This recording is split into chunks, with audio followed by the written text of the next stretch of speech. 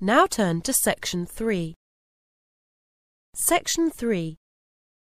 You will hear a radio program in which a researcher talks about stress at work. First, you have some time to look at questions 21 to 24.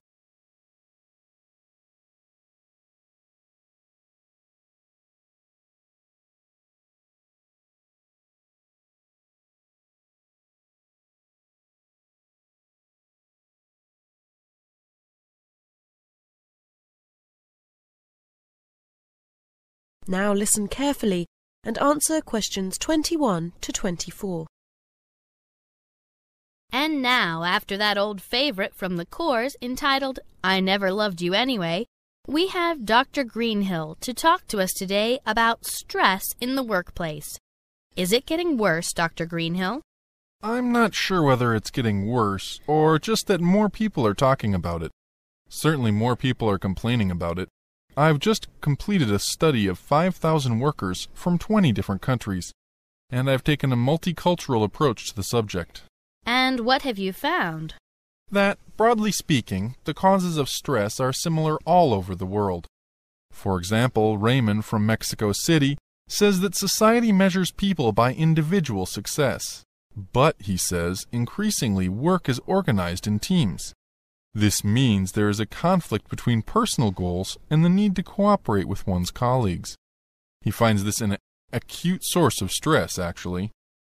Then there's Kikuko from Osaka, Japan, who says she's under a lot of stress because the company she's worked for 30 years is in difficulties.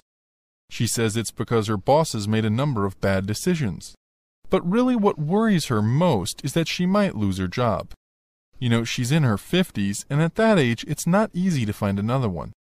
She says that she also feels overworked, and that's getting her stressed out, too. Well, then there's Boris from Odessa in the Ukraine. He puts overwork at the top of his list of stressors. Then there are other factors.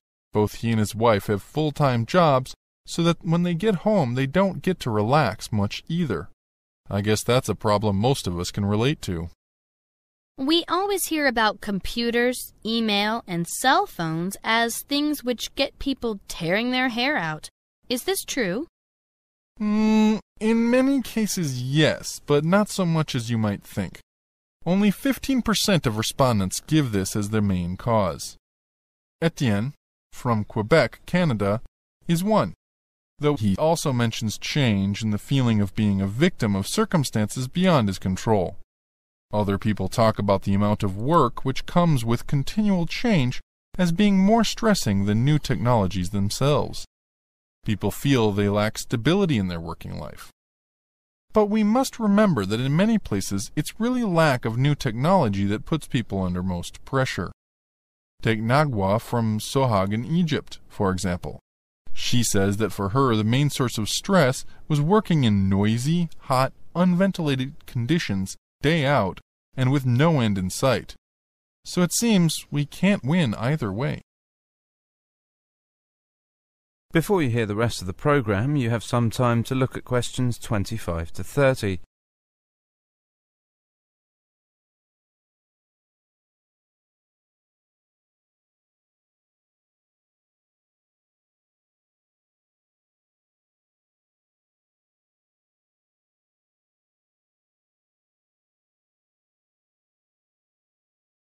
Now listen carefully and answer questions 25 to 30.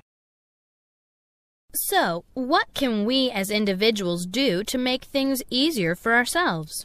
Well, I've talked to a number of specialists about this, doctors and psychologists. And here are a few suggestions for reducing stress without you having to change your job. First, vary your diet. Fish, pasta, vegetables, fruit, and so on. Try not to live off sandwiches and fast food. A balanced diet, in other words. Also, we tend to drink too much coffee. Caffeine, the drug in coffee, gets us more nervous. So if you want to feel less stressed, drink less coffee. It's tough at first, but you'll notice the difference within just a few days. Finally, take regular exercise. It's a great way of relaxing, and of course, it makes you more healthy too. For a particular cause of stress, there are various things you can do. If your problem is that you think you've got too much work on your plate, what you probably need to do is to manage time better. You have to learn to deal with the things which are really vital. Don't waste time on trivialities. There are courses to help you with this. If you are worried about unemployment, make plans so that if it happens, you are ready for it. Do things like set money aside and update your CV so it's attractive to new employers. As for new technologies, do training courses so that you feel at home with them and so that you don't feel frightened of them. So in the end, the best way to deal with stress is for you to take control of your life and not allow yourself to be a victim of circumstance. Thank you, Dr. Greenhill, on fighting stress. And just when you thought you could relax, here's Dolly Parton working 9 to 5. That is the end of section 3. You now have half a minute to check your answers.